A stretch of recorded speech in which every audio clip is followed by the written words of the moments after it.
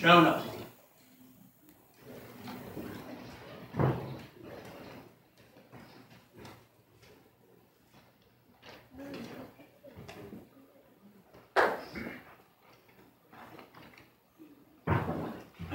Jonah, chapter 1.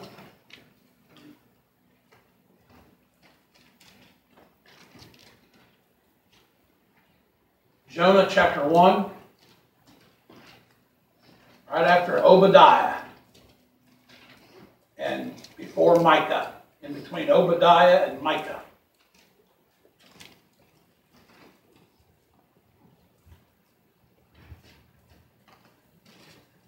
Jonah chapter 1, verse 1.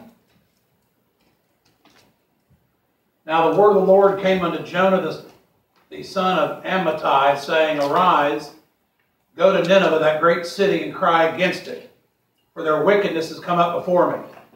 But Jonah rose up to flee unto Tarshish from the presence of the Lord, and went down to Joppa.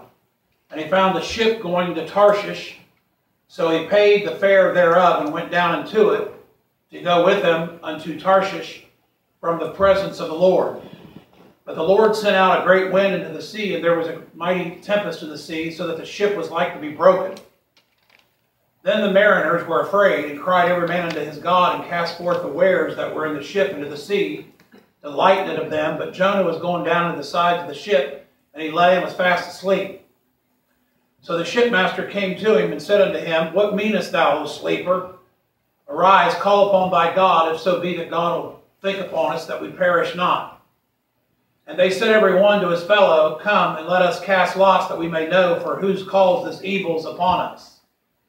So they cast lots, and the lot fell upon Jonah. Then said they unto him, Tell us, we pray thee, for whose cause this evil is upon us. What is thine occupation, and whence comest thou? What is thy country, and of what people art thou? And he said unto them, I am an Hebrew, and I fear the Lord, the God of heaven, which hath made the sea and the dry land. Then were the men exceedingly afraid, and said unto him, Why hast thou done this? For the men knew that he fled from the presence of the Lord, because he had told them. Then said they unto him, What shall we do unto thee, that the sea may be calm unto us? For the sea wrought and was tempestuous. And he said unto them, Take me up and cast me forth into the sea, so shall the sea be calm unto you. For I know that for my sake this great tempest is upon you. Nevertheless the men rowed hard to bring it to the land, but they could not, for the sea wrought and was tempestuous against them. Wherefore they cried unto the Lord, and said, We beseech thee, O Lord, we beseech thee, let us not perish for this man's life, and lay not upon us innocent blood, for thou, O Lord, hast done as it pleased thee. So they took up Jonah and cast him forth into the sea, and the sea ceased from her raging. Then the men feared the Lord exceedingly, and offered a sacrifice unto the Lord, and made vows. Now the Lord had prepared a great fish to swallow up Jonah, and Jonah was in the belly of the fish 3 days and 3 nights. Let's pray. Father, we thank you for your word. We thank you for each one here today. Lord, I pray if there be anybody here today in the auditorium that is not saved, I pray that today would be the day that they repent of their sins and receive Jesus Christ as their personal Savior. I pray, God, for your people, Lord, that you'd help us to draw close to you in these last days.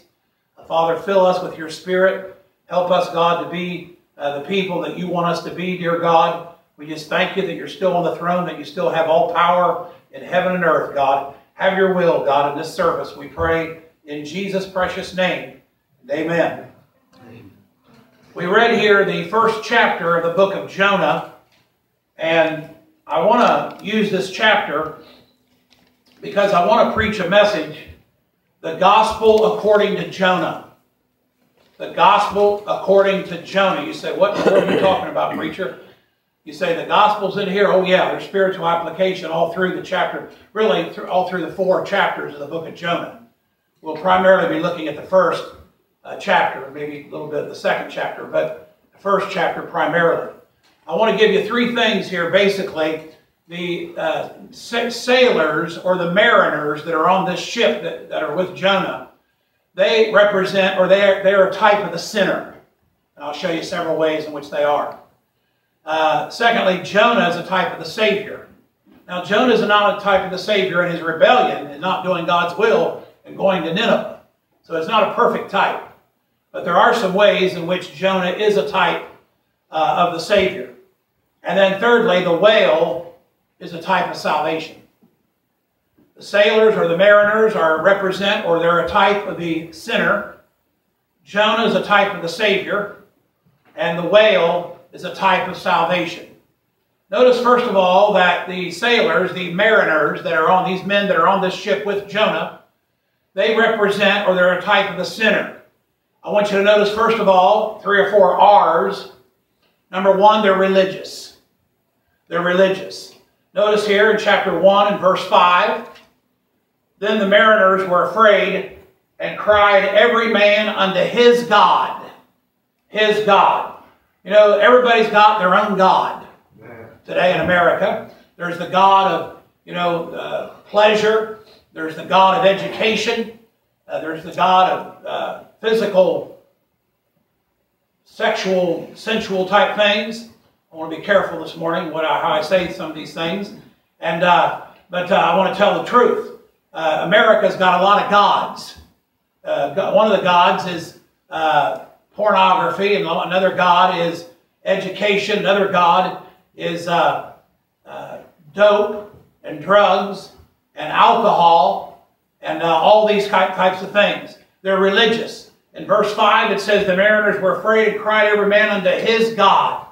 His God. And people today have their own God. That's one of the reasons why they don't want the real God, the true living God, the God of the Bible, is because they have their own gods. And that's what... in 1 Thessalonians 1, Paul said that they turned from idols to serve the living and true God. In 1 Thessalonians 1, verse 5 to 8, and through there. And so today, people in America have their own gods, and they don't want to change gods, and they're religious. A lot of people are religious. They've been baptized, they've been christened, they've been sprinkled, and they go to a certain church or religion or denomination or whatever, and they do a lot of traditional religious things, but they've never been born again. They don't have the God of the Bible. I'm glad I got the God of the Bible. Amen. And so, little children, keep yourselves from idols, it says in 1 John 5:21. Idols and gods of this world. Well, we could preach all day about that. Let me go to the second thing here about the sailors. The mariners represent, or they're a type, a picture of the sinner. Not only are they religious, they have his God. They got their own God, which prevents them from getting saved a lot of times. But notice, secondly, they're reluctant. They are reluctant. They're reluctant to throw Jonah overboard. You say, what do you mean? Because it says even the preacher Jonah said to throw him overboard. Here in the chapter, we read it.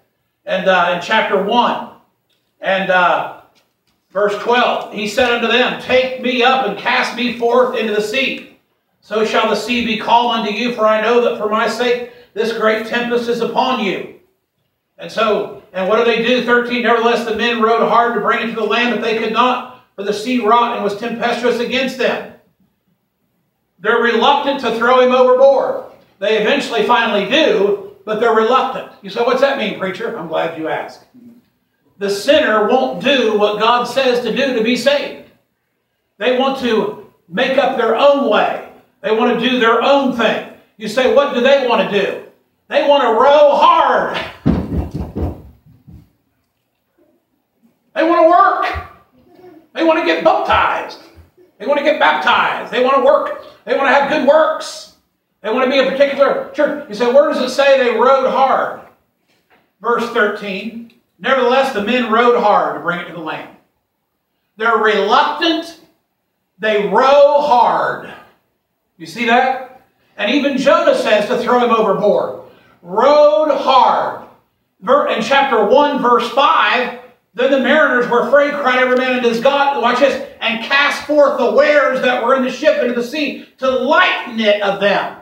That's what they did over there in Acts 27 when Paul was in the ship there. They started getting rid of things out of the ship because the thing was going to sink. Remember that in Acts 27? They got rid of the wares and stuff. You know what it's a picture of? You say, are you saved, sir? Well, I don't know if I'm saved, but I quit this. And I quit that. And I got rid of this. And I got rid of those wares. And I got rid of this. And I don't drink. I don't smoke. I don't cuss. I don't chew. I don't go with those who do. And I don't do this. And I don't do that. And everything else. Lighten it of the wares. And that's a picture of working. They cast forth the wares to lighten it. The Bible says, for by grace are you saved through faith. And that not of yourselves, it is the gift of God, not of works, lest any man should boast. Ephesians 2, verse 8 and 9. So they're religious, they got his God, verse 5. They're reluctant to throw him overboard. The sinner is, that's what I did. You probably did it too, most of it. How many of you, the first time you heard the gospel, you said, oh, I'm a sinner, I'm getting saved. You didn't get saved. Most people don't get saved the first second that they hear the gospel. They want to justify themselves. They want to say, I'm just as good as the guy down the road. I'm not as bad as this guy down here. He says he's a Christian. You see? Or you want to row hard. See? Jonah even told him to throw me overboard, and they still didn't do it right away. Al Hamby witnessed me for about 14 months. I didn't get saved first time he told me. First week or first month, first day, first week, first month. 6 months or a year, about 14 months. Some people, they don't get saved for 20 or 30 or 40 years later. Some of them never get saved. But the application is that they're reluctant to throw him overboard. The sinner won't do what God says to do to be saved. They want to think that their baptism is going to get them to heaven. They want to think that their church membership is going to get them to heaven. They want to think that their good works and their little religious duties and this and that. No, folks, the Bible says that you and I are justified freely by His grace through the redemption that is in Christ Jesus, Romans 3:24. And so they rowed hard. They rowed hard, working at it. But to him that worketh not, but believeth on Him that justifieth the ungodly, his faith is counted for righteousness. His faith in Romans 4, verse 5. Titus 3:5, not by works of righteousness which we have done, but according to His mercy He saved us, by the washing of regeneration and renewing of the Holy Ghost. And so they're religious. They got His God, verse 5. They're reluctant to throw Him overboard. The sinner won't do what God says. They're bound and determined to get to heaven some other way. Neither is there salvation in any other, for there is none other name under heaven given among men whereby we must be saved. Acts 4:12. Jesus said, I am the way, the truth, and the life. No man cometh unto the Father but by me, in John 14:6.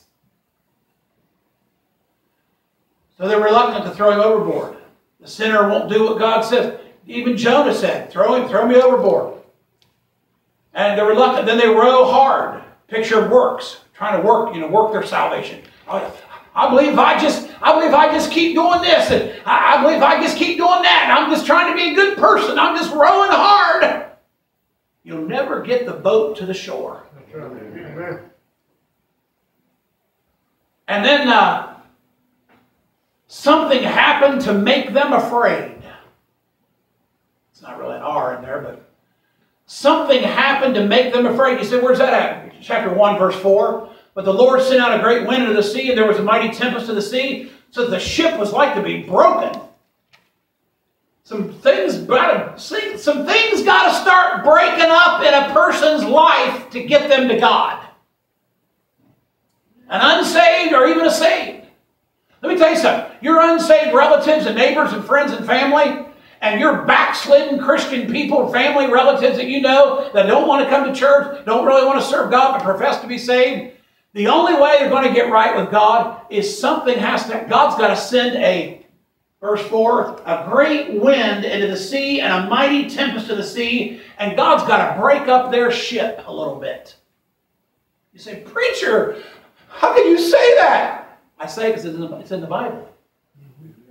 We live in a day and time where people, let's be honest, in America, folks, they sat up and they watched people get their heads cut off, dismembered bodies, the Texas Chainsaw Massacre, horror movies, and people killing each other, bludgeoning each other, all kinds of blood, brains, and guts splattered everywhere all night long, and they come to church like this.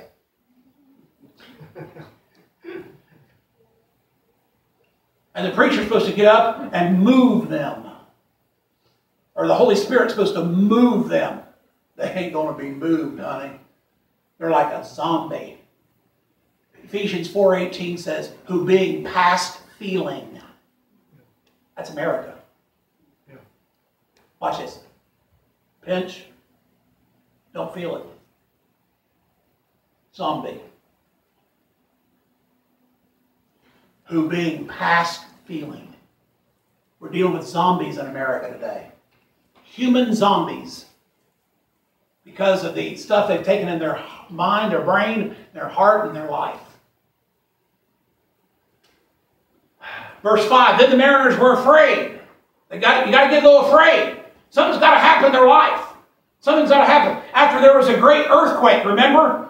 So that the foundations of the prison were shaken in Acts 16. The Philippian jailer came in trembling and fell down before Paul and Silas and said, sirs, what must I do to be saved? What do I got to do to be saved? He said, what did he just see? He saw a number of things. God moved in his life. He saw a great earthquake. The foundations of the prison were shaken. And all the inmates didn't leave. None of the inmates left. Paul said, do thyself no harm to the jailer because he's going to kill himself. Because back then, when the prisoners escaped, they killed the jailer. And Paul rushes out there and says, do thyself no harm, for we are all here. And there he's thinking, you're all here. They didn't accept. What does every inmate want to do? They want to get out. They want to escape. And they never escaped. I preached on this many times through the years. They never escaped. We went through it in our verse by verse study in Acts in great detail.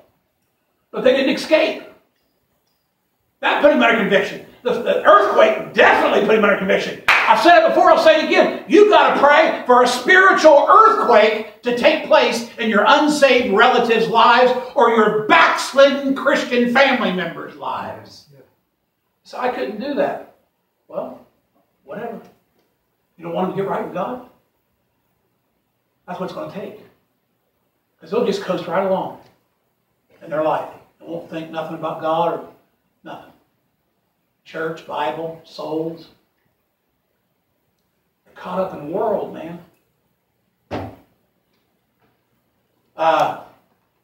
Daniel 5, Belshazzar, we won't turn to it, but Belshazzar there took the vessels of God out of the temple of God in Jerusalem there in Daniel chapter 5. You can read about it. Make a long story short, and it had a big party, more or less thumbing his nose up at God, using the vessels of God to drink and to do all the stuff they were doing there at the party and everything, thumbing their nose up at God, and then the fingers of a hand wrote on the plaster. Remember that? That was God. And it says his loins, the joints, and his knees knocked up against each other. You can read about it in Daniel 5. He was scared to death. Yeah. And in Daniel 5:30, he was killed that evening, that night. Meeny, tekel, a parson, all that. Remember, thou art weighted, the balance is found wanting. All that's in Daniel 5. That's what the interpretation was. Hey, king, your number's up, buddy. And that evening he was dead. Spitting in God's face. I'm telling you, something's got to happen. There has to be an injection of God sending an earthquake, hands on the plaster of the wall, writing and scaring Belshazzar to death. There has to be something. Here in Jonah 1:5, then the mariners were afraid and cried every man unto his God. You see, when folks get afraid, all they got is their own God. They don't have our God. Isn't that terrible? They can have him. But they don't want it a lot of times. You know why? You know why they're reluctant? Because they'd rather row hard. I'm working at it. I want to do it. I want to do it. He ain't going to do nothing but go to hell. Something happened to make them afraid. And then we're still in the first thing here, sailors, mariners, type of sinner. And last of all, this first point, notice they're religious, they're reluctant, they rowed hard. Something happened to make them afraid. You just got to pray that God send a spiritual earthquake. That's what I pray. I pray God sends a spiritual earthquake in my unsaved relatives, family members, people that I dearly love, into their lives, or the backslidden Christians, people who say they're saved but don't care two flips about God and don't really seem to just... I pray for a spiritual earthquake in their life. Say, preacher, how can you do that? Because I love them. If I didn't love them, I wouldn't pray for that.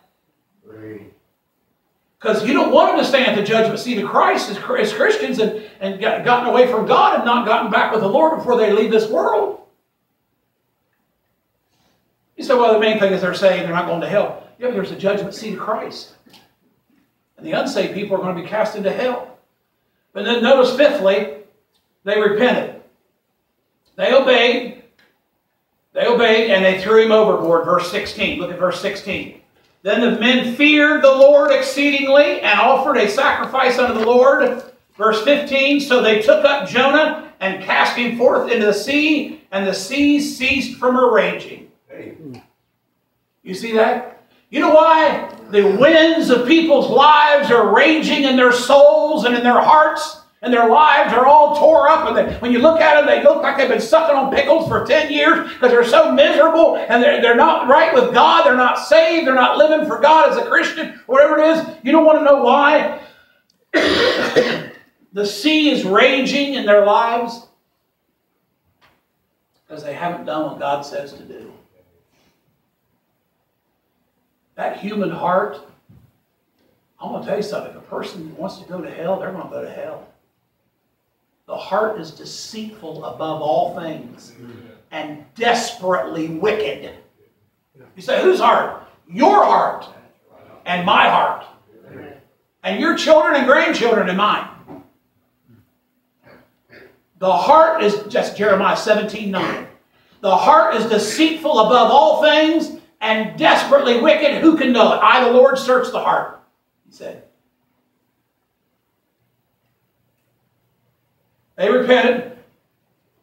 They obeyed and threw him overboard. You know what a sinner has to do? Obey the gospel. Obeying the gospel is not getting baptized. Obeying the gospel is believing the gospel. What is the gospel? Paul said, moreover, brethren, I declare unto you the gospel which I preached unto you, which also you received, wherein you stand.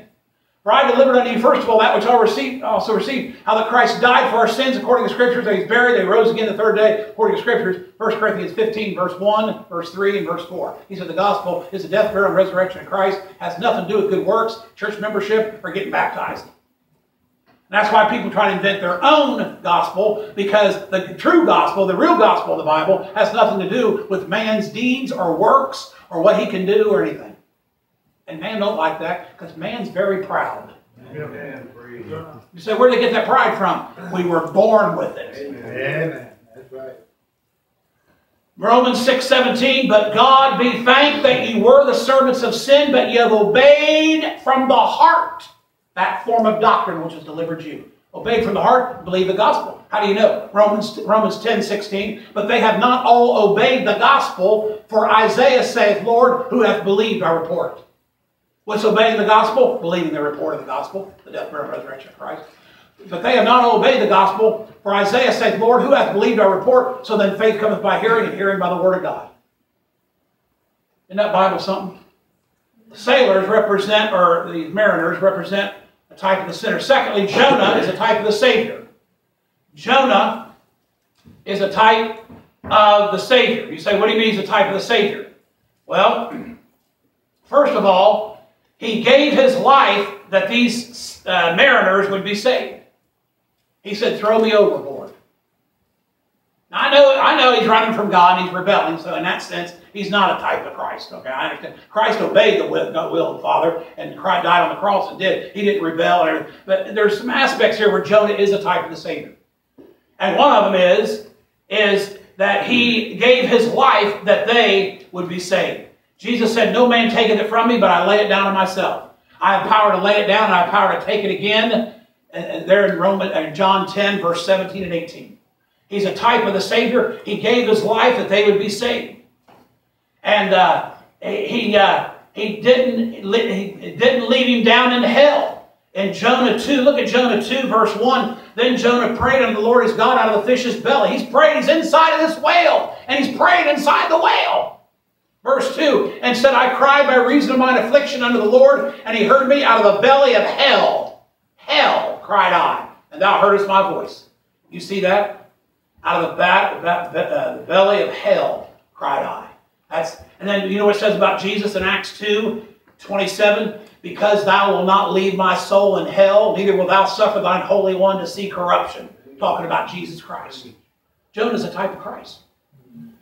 As a man, Jesus Christ had a human body, a human soul, and a human spirit. At his death, his spirit went back to the Father. His body went into the grave, the tomb of Joseph of Arimathea, and his soul went straight down to the center of the earth through hell and came out leading captivity captive, according to Ephesians 4, verses 8 to 10. You know what Jesus said about himself and Jonah? In Matthew 12, 40 to 42. For as Jonas was 3 days and 3 nights in the whale's belly, so shall the Son of Man be 3 days and 3 nights in the heart of the earth. The men of Nineveh shall rise in judgment with this great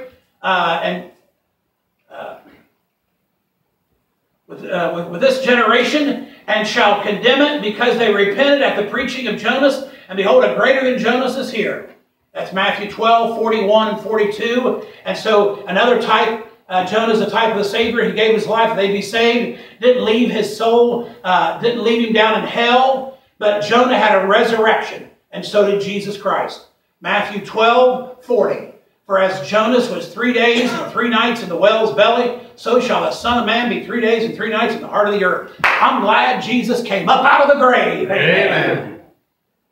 Jonah came up out of the whale. Yeah.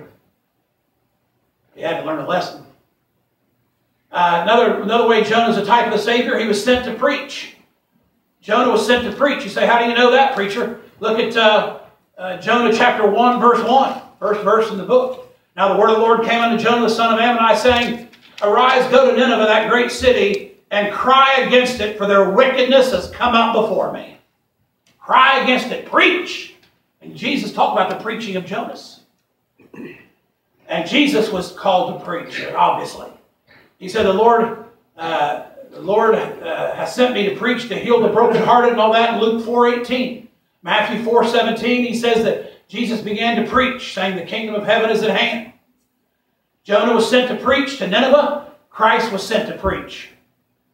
And another aspect in which Jonah is a type of the Savior is, notice in Jonah chapter 1, verse 3, but Jonah rose up to flee unto Tarshish for the presence of the Lord. And that's where he's not a type of Jesus. He's rebelling there. And went down to Joppa, and he found a ship going to Tarshish, so he paid the fare thereof. Woo! We ought to shout and run the aisles on this one. He paid the fare thereof. Jesus paid it all. Woo! Hallelujah. Amen. Now he's paying the fare of Jonah for disobeying God. But Jesus didn't disobey God. He paid the fare. You said, what did he pay? He paid for the sins for you and I. He shed his blood. He is the propitiation. A propitiation is a payment. He is the propitiation for our sins, and not for ours only, but also for the sins of the whole world. Yeah. 1 John 2:2. For God so loved the world, he'll have all men to be saved. He wants everybody to be saved. These dumb hyper-Calvinists say only the elect. Where do they get that from? They get it from their own little pea brain. You got quiet on me there, didn't you? He paid the fare thereof. 1 Corinthians 6:20. For ye are bought with a price. You're bought with a price. 2 Peter 2:1 says that Jesus bought unsaved false prophets and teachers. He bought them. They have to get saved. You say, what's that mean? What do you mean? 2 Peter 2:1. But there were false prophets also among the people, even as there shall be false teachers among you, who privily shall bring in damnable heresies, even denying the Lord that bought them. Christ bought them. He bought everybody. But you have to repent and get saved. He hath purchased with his own blood. Acts 20:28. Ephesians 1:14 talks about the redemption of the purchased possession. I can preach on this stuff all day long. Jonah, a type of the Savior. What a book. He paid the fare thereof.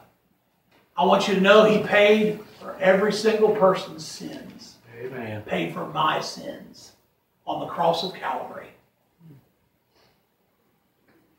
And then the whale, thirdly, last of all, the whale is a type of salvation. You say, what do you mean it's a type of salvation? First of all, notice the whale was prepared by God. Jonah 1:17. Now the Lord had prepared a great fish. He's called a fish, he's called a whale. See that? The great fish is obviously not just a big fish. Christ calls it a whale in Matthew 12:40. And Moses included whales with fish in Genesis 1:21, long before anybody classified them as mammals. So Jonah 1:17, the Lord had prepared a great fish to swallow up Jonah. And Jonah was in the belly of the fish 3 days and 3 nights. He prepared a great fish to swallow up Jonah. Prepared. You said, what's that got to do with anything? Well, did you know that 1 Peter 1:20 says about Christ, who verily was foreordained before the foundation of the world, but was manifest in these last times for you? Do you realize that Jesus Christ was prepared? Do you realize in Hebrews chapter 10, verse 5 and 6, Christ talking there, he said, but thou hast prepared a body for me. That body prepared, that was God manifest in the flesh. His body, Christ was prepared. The whale was prepared. Noah's ark was prepared for delivering the people back in Noah's day. So how do you know that? 1 Peter 3:20.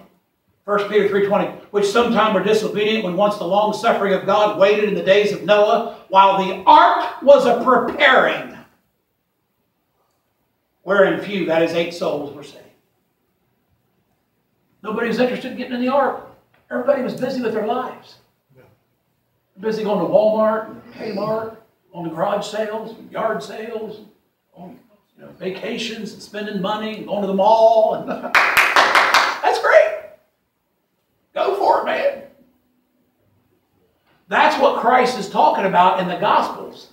When he says, in the days of Noah, in the days of Lot, they ate, they drank, they planted, they married, they were given in marriage, all that. There's nothing wrong with those things that he mentioned. What he's trying to say in those verses, which a lot of preachers don't preach it right, he's not saying there's anything wrong with that. He's saying what they were doing is they were going on their everyday lives without any regard for God. You know anybody like that? They'll talk to you about sports, politics. They'll talk about politics all day long. They'll talk to you about the weather. They'll talk to you about their money, their vacation, their kids, their grandkids, their clothes, their money, their house, their carpet, their furniture, But mention God. Mention serving God. Mention, come on, hey, let's go to church. Oh my God! Oh God! Oh God, help me!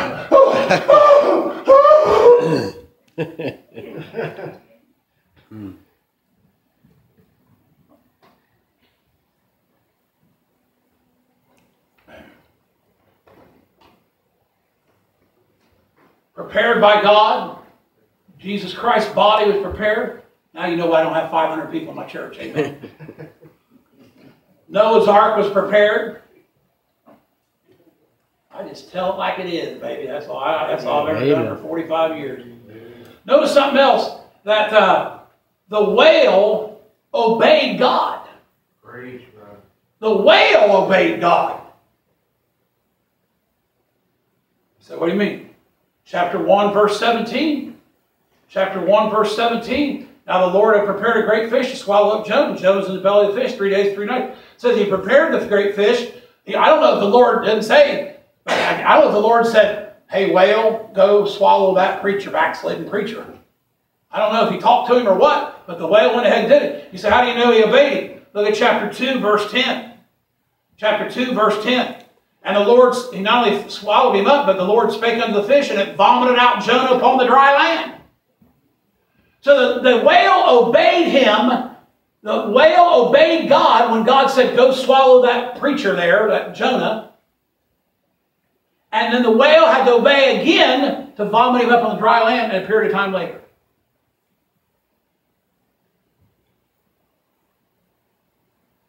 You know, there's animals in the Bible that obey God.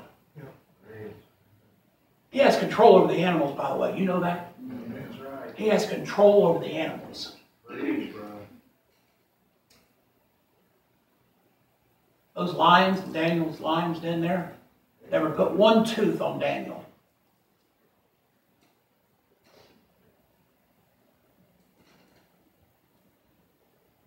The whale obeyed God. Jonah was sealed up in the whale. Look at chapter 2, verse 5. Jonah 2:5, I'm almost done. The waters compassed me about, even to the soul, the depths.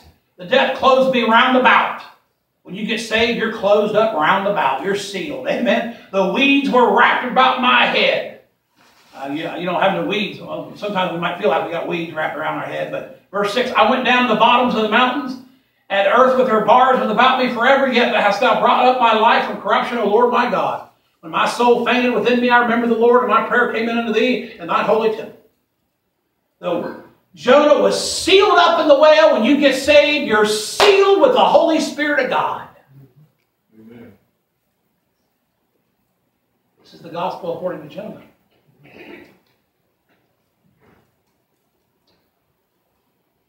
And then, last of all, look at chapter 2, verse 10. I just read it. And the Lord spake unto the fish.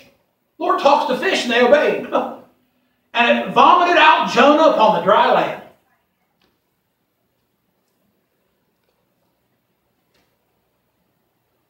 The whale got Jonah to the other shore.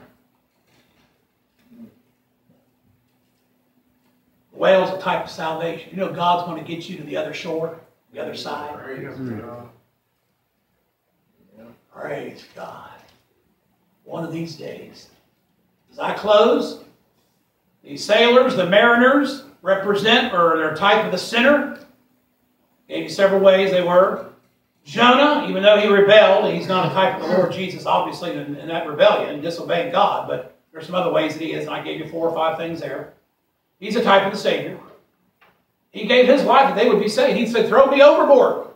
Throw me overboard, you'll be saved. This tempestuous, raging waves of the sea won't take this boat, and you won't sink and drown. Throw me overboard. I'm the reason why. And you know, some here a couple different times in this chapter. There's so many different things in this chapter. I think we went over a lot of this in our. Did I teach Jonah verse by verse? I can't remember. But anyways, I preached on it. There's so much stuff in this chapter 1, especially throughout this little 4-chapter book. But you notice these men, they immediately knew that something was wrong when the ship started going back and forth, everything. And they go to Jonah and they say, what's your occupation? What's your problem? Why have you caused this to come upon us? They even know that when something bad happens sometimes, not all the time, that it could be due to the fact that somebody ain't right with God. Because he told them. He told them in chapter 1, verse 6. So the shipmaster came to him. He's back there sleeping. You know the backslider's asleep. The end of verse 5, Jonah's he's laying fast asleep. Verse 6, so the shipmaster came to him and said unto him, what meanest thou, O sleeper? Arise, call upon him. They're kind of irritated that he's sleeping.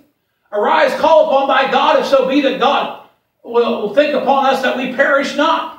They had enough sense to know that God could cause them to die. And they said, every one to his fellow, come, let us cast lots, we may know for whose cause this evil is upon us. Well, they already know. They just talked to him. So they cast lots, and the lot fell upon Jonah. Then said they unto him, tell us, we pray thee, for whose cause this evil is upon us. What is thine occupation? Whence comest thou? What is thy country? What people art thou? In other words, what's going on, Jonah? What'd you do? How did you disobey God? Well, God called me to go preach to Nineveh. I don't want to go to them people. I hate them people. Them Assyrians. So I'm going to Tarshish. I'm going to do what I want to do. And if the preacher don't like it, he can lump it. And if the church don't like it, they can lump it. You know any Christians that act like that? I've seen a few in the last 45 years.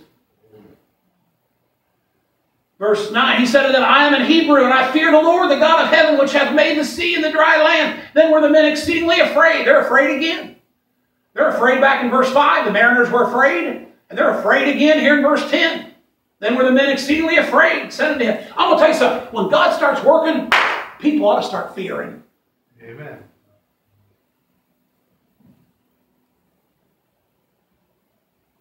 But I'm glad we got God on our side. Amen. This whale got him to the other shore. You know what? You might be going through a lot of trials, tribulations, valleys. Might be some things in your life you don't like. I'm going to tell you what, one of these days, if you're saved, you're going to go to heaven. And you're going to be there forever.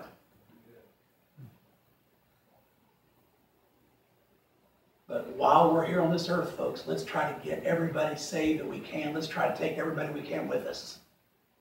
Amen. Your family members, friends, relatives. Just imagine them burning in hell forever. Like I told you 100 times, Charles Spurgeon said the hell of hell is the fact that it's forever.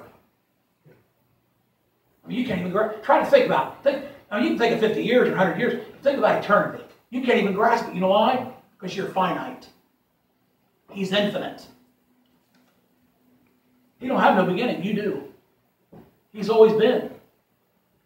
That's how long people are going to be in hell that reject Christ. Forever. They're never going to get out. Man. I got relatives. I think about them all the time. Family members. I think about them. I think about how nice and sweet some of them are. And I'm going to think about they're going to burn in hell. You know why? Because a lot of them, they're rowing hard. They're rowing hard. They've been told a lot of what to do.